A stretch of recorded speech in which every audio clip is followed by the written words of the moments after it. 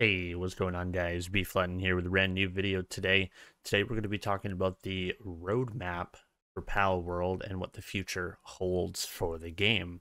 Now, this map was released about 15 minutes ago, so this is completely brand new to anything that may have been announced previously. But let's go ahead and take a look at the post, and then we'll take a look at the stock images and see what we have. We would like to share with you our roadmap for Palworld. Sales have far exceeded the development team's expectations, and we are currently experiencing many problems due to excessive access, congestion, among other challenges. We will prioritize improving this issue first, and then move on to implementing new in-game features. Thank you for your understanding. So already that right out of the gate just tells me that they're prioritizing what they should prioritize first. We will prioritize improving this issue first and then move on to implementing new in-game features. So bugs first, then new features. Perfect.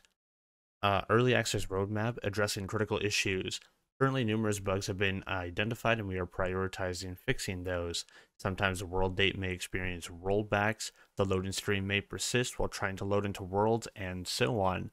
Improvements to implement ASAP, key configuration improvements, improvements to base PAL AI and pathing. Oh, thank God.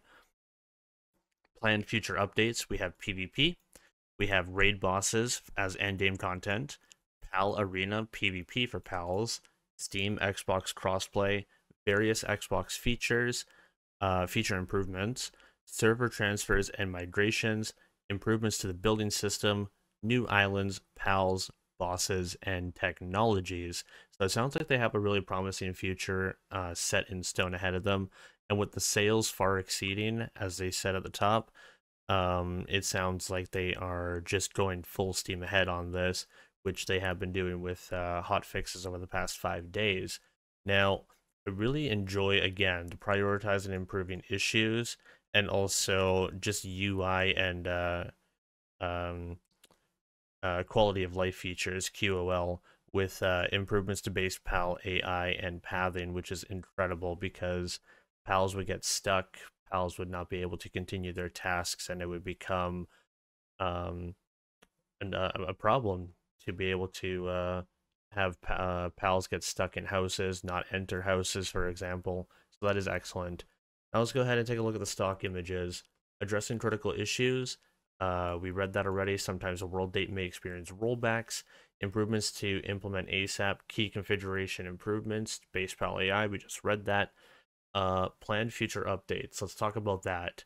PvP and PAL Arena PvP sounds two totally different features because they're two different bullet points. So PAL Arena sounds like it's a 1v1, maybe even a 3v3 environment where it might be AI PALs taking over versus computer controlled PALs basically. PvP sounds like it could be game modes like 1v1, 3v3, 5v5, or possibly even base versus base, world versus world, server versus server. PvP could be pretty endless. Raid bosses, end game content that could be 1v1, that could be teams of 5 to increase difficulty and rewards. That could mean a lot of things. Steam and Xbox crossplay. Honestly, pretty nervous about that because crossplay and just crossplay in general with PC and console has always been pretty struggle in the past, but we'll see if they can pull it off. Various Xbox feature improvements, which is good because Xbox is behind PC, so we need that. Improvements to the building system. Stairs are kind of weird. I spent like an hour trying to figure out stairs for my base, and it only was 3 stairs. So improvements to the building system, like stairs, would be incredible. New islands, which is exploring new stuff. The map is already massive as is. I haven't even explored on the map yet. So new islands would be incredible. PALs, which is improving on the 111 that we have currently. Possibly evolutions would be cool. Bosses, of course, if it's not raid bosses, it's just normal bosses in non-raid format. That's awesome. If you do it with new pals to introduce them, that could be fun. And technologies, so back to the building system and technologies to build more things. I don't know what else they could really put in the game to build, but maybe it has something to do with like mounts for the new pals or even end game bosses to catch those. That could be a lot of fun too. Very promising roadmap. I don't know about you guys, but if they could pull this off, this would be a really good future for the game. Let me know what you guys think in the comment section down below, what you guys are most excited for in the future, or if there's something on this list that you didn't see that you would like to see implemented. There's not really much on top of my head what I could add to this, because this is already pretty promising and quite a quite a reach on what is to be expected. I hope they can pull it off, though. They've been banging everything so far on the head, so I'm very, very excited for that.